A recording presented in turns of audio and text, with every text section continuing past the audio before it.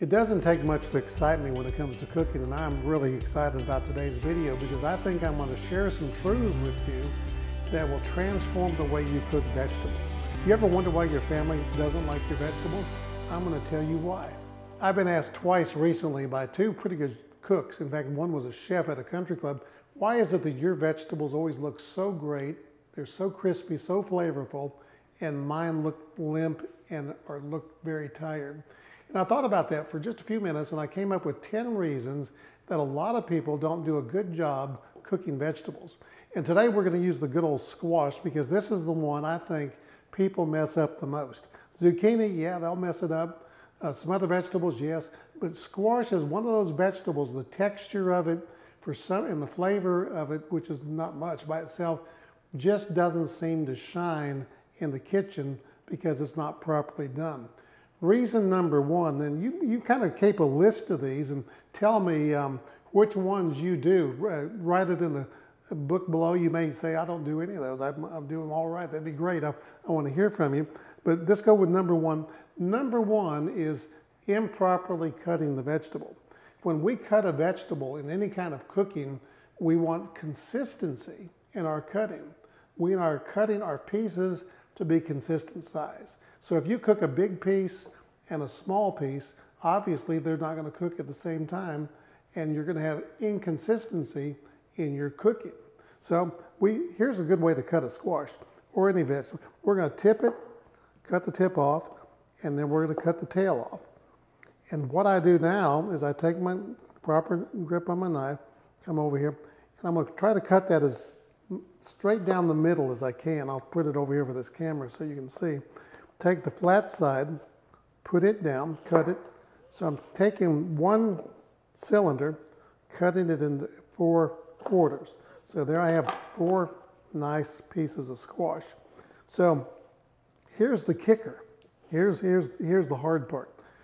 That part tapers down. It's much narrower than that part. So how am I going to get this thick part to look like that part? It's really kind of pretty easy if you think about it.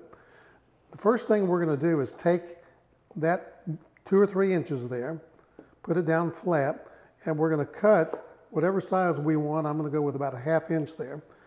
And we're going to cut 1/2 inch on that first section there. Now, when you get beyond that, you get down to the seeds. We don't want seeds. You don't want seeds in your squash. And that's another reason you may be cooking bad vegetables. You put all those seeds in there. We don't want those seeds. So I'm going to take out those seeds. I'm going to take my knife, put it horizontally to the board, and I'm going to come down right through here. Let me see if you can show that. I'll try to do that without cutting myself. We're going to go right down there and just trim those seeds out as good as we can. I did it without cutting my thumb off. That's a great accomplishment. But still hasn't solved the dilemma. We got rid of the seeds. We still have that big thick piece. We want something to look like that. So how are we going to do that? It's really pretty simple. Put that red down flat, flattest way you can. It doesn't matter one side or the other, whichever way it rests the best, because you want to be safe. And we're going to use our finger as a guide, and we're going to cut that right down the middle. It gave us 2 more pieces, and now we can take our knife and go back, and we can cut the squash in those 1/2 inch pieces. So here we go. This piece here that looked big and not very symmetrical, big narrow down here, wide up here, it all looks pretty much the same. So that gives me consistency in my cooking. That is so very, very important. All right, we've looked at 2 reasons. We had the improper cutting and then failure to remove the seeds, 2 reasons. How many of those do you do? Also, the third reason, and this is really important, and we don't give it a lot of thought, sometimes we cook vegetables, we just pull any old skillet out of the cupboard and we start cooking. And do not use a knife. If you really want good vegetables, good caramelized vegetables, do not use a non-stick skillet. Now, what do I like to use? Cast iron is pretty darn good to use. Most of the time, I love my stainless steel skillets. And this is a Volrath, and I've had these for years and years and years. And I've taken very good care of them. Every time I use them, I properly wash them and clean them. and they're practically as clean as they were the day I took them out of the box. Very good, durable, and I love cooking on a stainless steel. However, there are some tricks to cooking on the stainless steel skillet. You got to properly prepare your skillet. You know, say, what do you mean properly prepare? So, what was some of the problems I've seen people do when they cook vegetables, and I see it time and time again? You need to bring it up to temperature, especially a stainless steel skillet. You want to bring up any skillet. You want to bring up the temperature. You don't want to just take your oil and dump in there, and you don't want to just take your vegetables and dump into a cold skillet. What you're going to have would be soggy, oily, greasy vegetables. So we're going to bring this, we're going to be patient now. We don't want to hurry this thing.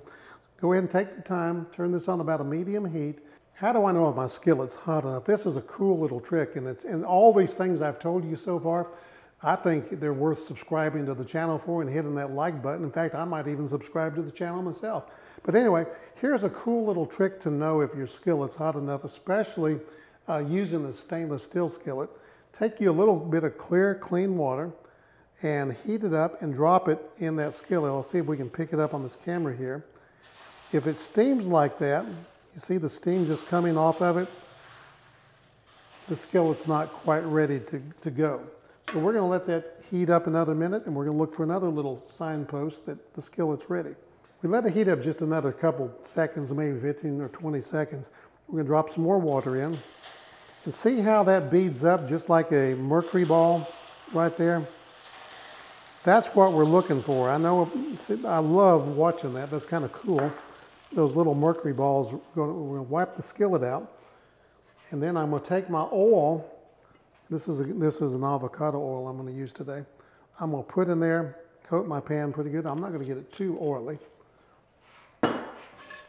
Swirl that around a bit. We want that oil to heat up, and how do I know when it's hot? If you've ever seen a glass of wine, and I wish I had a glass of red wine here to show you, you pour the wine and you swirl it around, and it gets a little, some what they call legs on the wine glass. And these little streaky lines, legs that come down, you're going to get the same thing with your oil when it gets to the point of being hot enough. And we're just about there, and that's what I look for before I put my vegetables in. Because when I put these vegetables in, I want to listen for the sizzle. The vegetables need to sizzle as soon as they hit the pan. Let's try one. Very carefully, we're going to try one. I hear the sizzle. I want a little more sizzle than that though, so I'm going to wait just 1 second more. And while we're waiting for that to heat up, the next thing is that mistake we make, and I think is number 6, is improper heat control. You've got to learn to control the heat. Consistency of cutting, consistency of controlling the heat makes you a better cook. And so we're going to learn to control the heat, and you're going to have to watch it because we don't want to burn the oil. I'm not worried about that with the avocado oil too much. It's going to get up to 550 degrees before it begins to burn, but that could be problematic with anything like olive oil or even some vegetable oils. They're going to cook at about 400 and some degrees there. But anyway, we're good here. I'm going to make sure that I'm getting that Maillard reaction, which I am. I don't know if you can see that here. If I see right there, it's getting that browning, that caramelization, that Maillard reaction. So we're good to go. Now I'm going to put these in here very carefully. And here's the next point I want to bring out.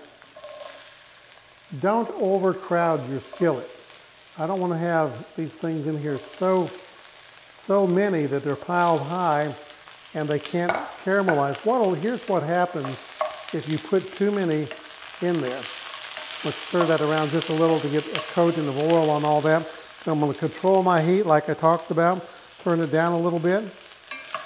Keep an eye on it. So you notice I have not overcrowded my skillet. What happens if you overcrowd a skillet with vegetables or meat or just about anything? It's going to all cook together and it's going to produce a lot of steam. So instead of stir fry, or instead of sautéing your vegetables, cooking them in this nice beautiful oil, you're going to steam them and they're going to be soggy as a result. That's not going to happen with this method. So let's let them cook just a minute and see how we're doing. The next mistake we make is seasoning these things at the wrong time. 99% of the people I've seen cooking vegetables will take that salt. As soon as they put the vegetables in there, they're going to salt it. What does salt do? Salt draws moisture out of our vegetables. And what happens again is we put the salt in early, too early, it's going to cause that moisture to come out. And again, instead of getting that beautiful Maillard reaction, that darkening, that caramelization of the vegetables, we're going to be steaming those vegetables, and we don't want to do that. So we're going to stir these around a bit. Don't put your garlic in too early. If you put your garlic in too early, you know what's going to happen. It's going to burn, it's going to be bitter, and it's not going to be very good. So we want to be very careful about that. In fact, sometimes I'll wait until the vegetables are done, something like this, and I'll turn the heat off and then throw my garlic in for just a second or two. Mistake number 9 is over stirring. People have nervous habits. They like that spoon in their hand, and for some reason they like to just stand there and stir everything. Just let the stove, the heat, and the vegetables or whatever you're cooking do what it's supposed to do, and you don't need to monitor it all the time and stir it all the time. Just let it do its thing. These are about done. I'm going to go ahead and put my garlic in there. Keep an eye on that. I'm going to turn my heat off. And I tell you what, we're on the way to making some really beautiful, tasty vegetables. Go ahead and put a little bit of pepper in there. Man, they smell fabulous. And they look fabulous. Point number 10, and a lot of people don't think about this, is when they're preparing a meal, they have the meats and the starches and all those things going on. They have a tendency to get a little nervous and cook their vegetables like this way too early. Well, what happens? When they sit out a long period of time, they just lose some of that color and some of that texture, some of that aroma, some of that flavor. So try to time cooking your vegetables to coincide with near the end of the preparation and presentation of everything else. I thank you for watching today. I really appreciate all of our viewers and the comments that you make and help and support this channel. And hit the like button, please. You know the routine, and subscribe if you haven't, it's free. But remember, above everything else, have a passion for cooking. Not only love to cook, and I love to cook, but I tell you what, I really cook to love. See you next week.